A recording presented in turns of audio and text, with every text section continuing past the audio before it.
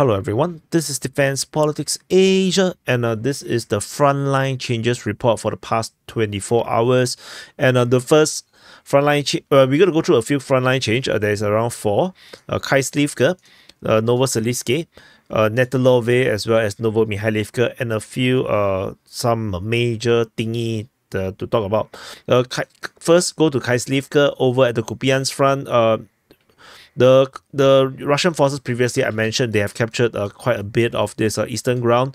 Based on information coming from the Ukrainian mapping, the Russian forces continue to expand their control over the eastern part of NetailOve as they have taken more grounds. These leave very little bit of NetailOve left, and according to the coming from Russian sources, they claim that the Ukrainian forces have withdrawn southward towards Netailove. So there is no fighting being reported at Netailove, so I'm not sure what is happening right now. And the entire western part of Netailove is, according to the Russians, under the fog of war. Nobody knows what's happening over there. So this is the situation over at Netailove.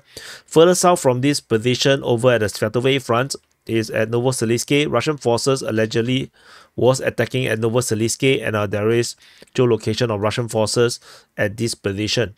But this is not a capture. I'm classifying this as a Russian presence, so it will be an overlapping mapping because the Ukrainians were defending very well at this position, so we managed to hold off the attack around this area here at Novosibirsk, just south of it.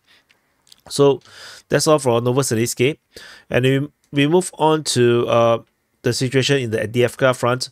The Russian Defense Ministry has announced the capture of NOVOMYKHAILIVKA. This comes after we have reported about the capture a week ago on the 23rd of April. So it's only until 28th that the Russian Defense Ministry actually officially reports the capture of NOVOMYKHAILIVKA.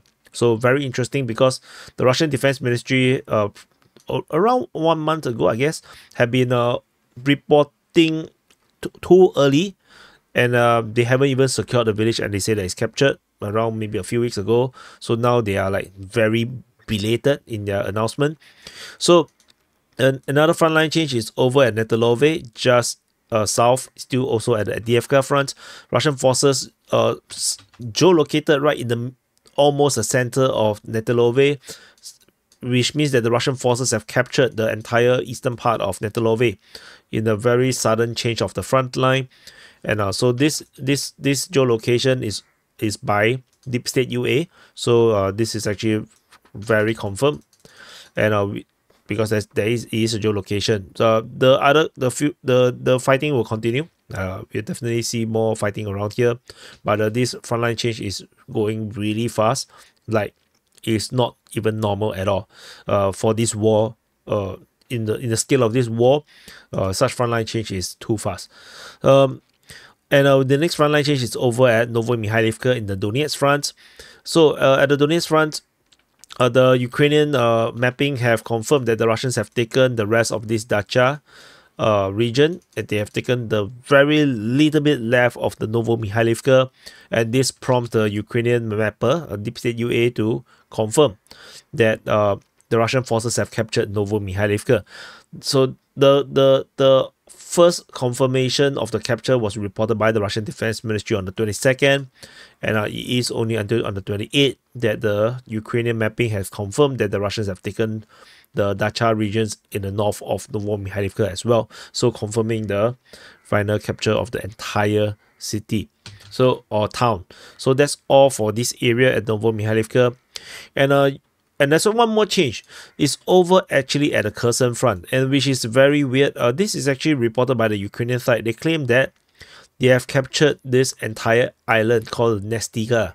So okay, wrong color. This island, they claim that they have secured this island, Nestiga.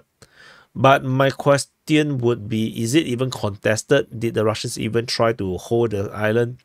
I'm really not sure. This comes a little bit weird, and yeah, it just don't make sense. Ukrainian forces have landed forces here long time ago, and I've never saw any reports or anything that suggests fighting around here. So I think this could be just an attempt to to at least put some good news across the endless bad news that came out from the front lines, and that is the totally inconsequential capture of an island that is totally out of contention. So anyway, this is the Frontline changes report. Do press the like button, subscribe, and I'll see you guys in the next update.